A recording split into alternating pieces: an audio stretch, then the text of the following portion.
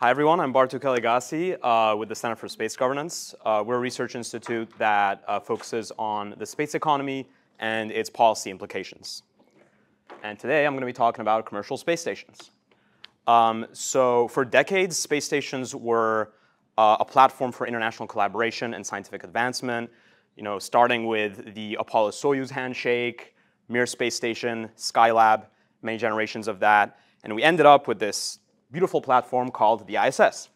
And today it serves as infrastructure for astronauts, for things like spacewalks, research, microgravity research, research into biology, what kind of food we can grow in space, what kind of conditions humans can survive. And that is all really important for our future in orbit, but also on the moon, on Mars, and beyond.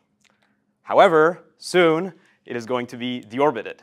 And SpaceX has been potentially selected there to get rid of the ISS for us. It's not going to be quite so dramatic, but essentially, deorbit it. And now we're going to have a gap. We're going to have this gap of platforms where we can have astronauts in space, we can have commercial activities, scientific experiments, all of that.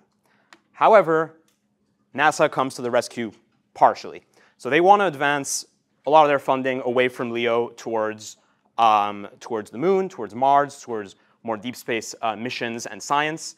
And so they started the CLD program, Commercial LEO Destinations. And this is essentially funding commercial players from the US with some partnerships across with Europe to develop those next commercial platforms, commercial space stations that will succeed the ISS, ideally before it gets deorbited in around 2030, 2031. And so that is also coupled with future anticipation of launch capacity increasing. So we've got Starship that's going to be able to launch a lot more mass to orbit, hopefully at a lower price as well. Costs are definitely going to go down. And so that's going to open up new avenues for what kinds of modules, what kinds of infrastructure we can launch and assemble in orbit. So that's all really exciting. So there are a few candidates that have been funded so far that seem like they are on track to be able to build commercial space stations. The most prominent probably is Axiom Space. And so Axiom Station is going to start off as a module attached to the ISS. It is then going to expand with additional modules that attach themselves to that and eventually float free from the ISS before it gets deorbited and become this large commercial space station. And Axiom already has some heritage. It's been flying kind of missions to the ISS and stuff. So we have reason to believe that this project will probably come to fruition if the funding doesn't dry out. The second prominent project is Starlab. So this is a cooperation between Voyager Space and newly a joint venture with Airbus, which is very interesting because it makes it more of a transatlantic initiative. So for the first time there, you have a CLD project that could potentially involve significant European participation. I think it is technically with Airbus's US subsidiary, but there has been a lot of talks with ESA and with the European Commission on how we can make sure that Europe maintains access to space and how we can continue diversifying that access to more types of actors, more types of nations, private actors, citizens, all of that. And actually, an interesting thing about Starlab is that it can potentially launch in one single launch with a Starship. So the plan is to just get it all up in one go, limited assembly, and so that's a relatively kind of simple architecture, which will be interesting to see. A more complex project, which has gone through some rocky times, but is still kind of looking like it's progressing, is Orbital Reef. So this is a partnership between Blue Origin and Sierra Space. They essentially want to build the first business park in orbit. So multi-purpose. You have space that is for commercial use. You have a lot of astronaut space, experimental space.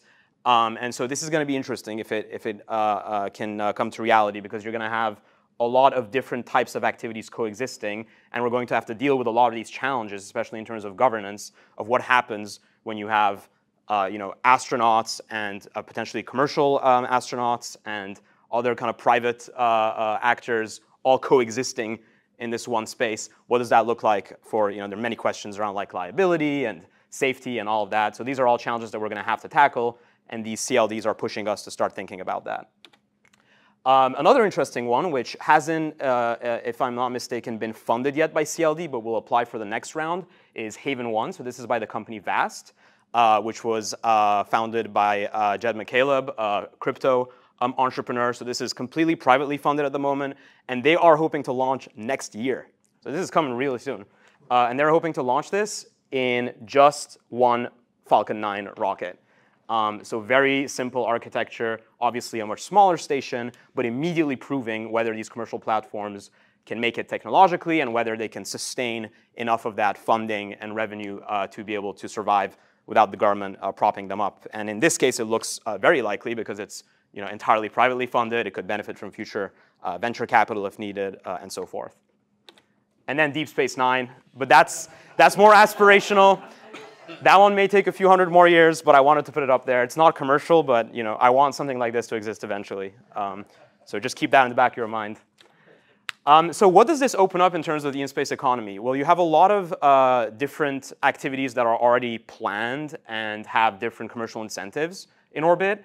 But the existence of these commercial platforms can both act as a catalyzer for the push that is needed for these in-orbit activities to actually start kicking off and have that commercial demand, but also as a platform potentially for launching certain things from the space station, like the ISS has been used to deploy CubeSats in the past. You could do similarly things like that for technology demonstrations, for example, for these kinds of platforms. And just generally having more commercial activities in space fosters an ecosystem. It fosters the need for things like refueling, space debris removal. Space debris removal becomes even more important if you have these large commercial space stations floating around in orbit. And so all of this gets catalyzed. So you can see things like Varda, developing drugs in space. You have potentially space-based solar power on the top right, Orbit Fab gas stations on the bottom left, and something potentially even like hotels in space someday. So I'll go quickly through some opportunities and challenges here. Human spaceflight, we mentioned, it could be a platform to train for the moon and Mars as well. International cooperation, Voyager's joint venture with Airbus setting the foundations there potentially. Microgravity research in bio, pharma, material science. You have that in-space economy component that I mentioned, both from an R&D and from a manufacturing and in-orbit assembly perspective, and then space tourism, which I'm sure will be very cool to have hotels in space. We'd all enjoy to go up and see the Earth from above. But then there are also a lot of challenges, and this is something that I worked on recently this year. So in terms of funding, that dependence on the NASA CLD program, something to avoid moving forward. How can we make them commercially sustainable? Do they need venture capital funding? Can they find those revenue streams? That takes us down to the business model side. Can we identify those use cases that will have an actual sustainable business model that will have those revenue streams coming in from a diversity of customers and not be putting all their eggs in one basket, like just NASA astronaut contracts? A lot of technological challenges, of course, life support systems, assembly for those that need it, the docking of things like the Dream Chaser for orbital reef, space plane that's going to go up. How is that going to work? Is it even going to be ready in time? And then VAST actually plans to have artificial gravity stations. So that's kind of a new frontier there that will be explored and will be interesting to see whether they can succeed with that within this decade. Then there are governance and regulation issues.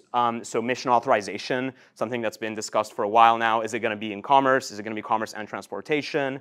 How does the FAA play into that? How do they coordinate? And this is really important for authorizing large projects like CLDs. A lot of regulatory issues. Insurance for these CLDs. Is there a cap?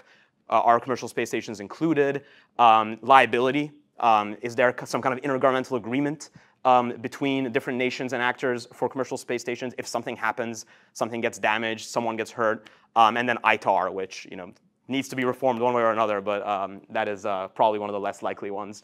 And then geopolitically, there's an interesting dimension there. You have these three to four commercial space stations by US companies that are going to be in this separate block from China's Tiangong space station. And then in parallel to that, the Artemis program and China's International Lunar Research Station together with Russia. So you have these geopolitical dynamics at play there. This is a project that I worked on while I was at Columbia with the State Department. And so we essentially came up with these 12 high-level recommendations. I won't go through all of them in the interest of time, but happy to discuss it later. Essentially trying to streamline those processes of governance regulation and making sure that the business case is sustainable, that these things are not going to be dependent on NASA funding after they have launched. And then finally, it's worth thinking about what that future looks like if we can start developing commercial platforms in space. Can we start developing larger and larger infrastructure and eventually get to a point where we have actual places in space that we are going to and doing things in, that vision that Blue Origin has, essentially. Thank you. Thanks.